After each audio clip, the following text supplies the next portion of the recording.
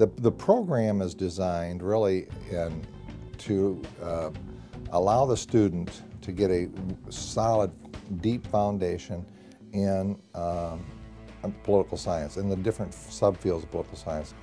As in all master's programs, we focus on three different things. First, we try to prepare our students with knowledge, to know.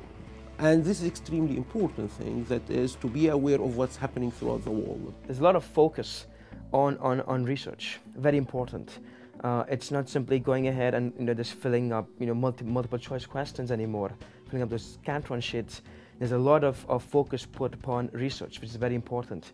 Once you get to that particular level, you simply have to go ahead and write a lot of papers.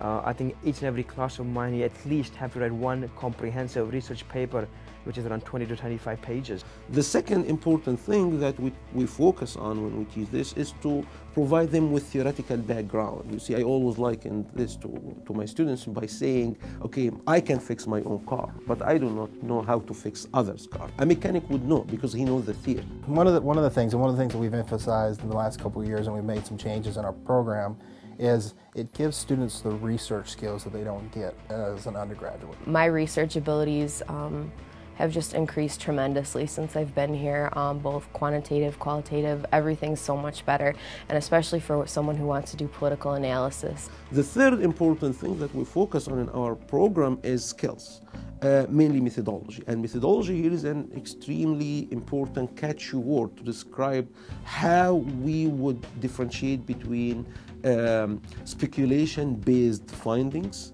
and data-based findings.